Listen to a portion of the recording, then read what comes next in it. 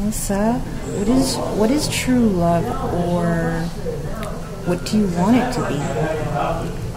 Well, there's no really any way to determine or define love in general to me. Because love could be different things to other people. Love could be heartache to someone, which is right.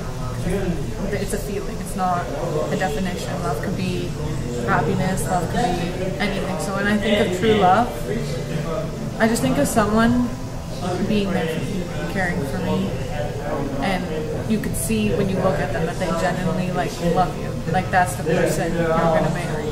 That's true love. Because I define, for me, being in love with someone and loving someone are two different things to me.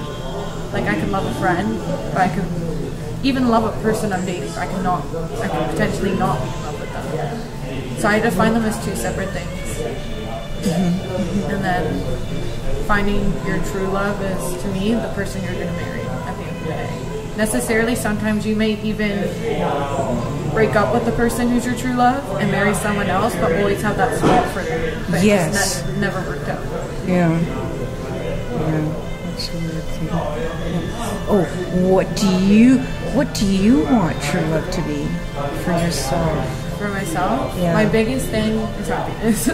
Because I've been through a lot, I just want to be I know it won't be smooth sailing, but just to find someone that I could connect with, that we know what bugs each other, they know how to make me happy, just genuinely loving me in general, because that's what I've kind of not had growing up. So it'd be nice just to have someone love me. We don't even have to go out, nothing, just even watching TV. That would probably be the best part of my days with them. And someone that is totally reliable, always there for you, right? Yeah. And that you can trust completely. Yeah.